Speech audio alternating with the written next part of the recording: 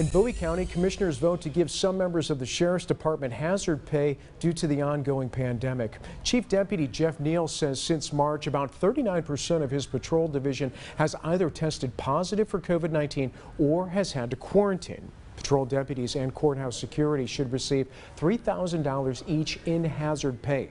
The money is likely to be paid at the end of the year and would be reimbursable through the federal government.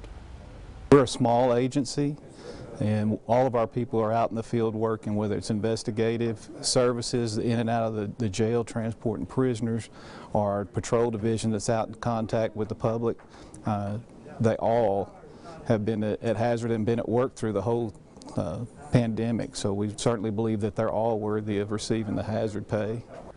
Well, Neal says the CARES Act does not allow for everyone in the department to get hazard pay, so he proposed that everyone in the department receive the pay except for him.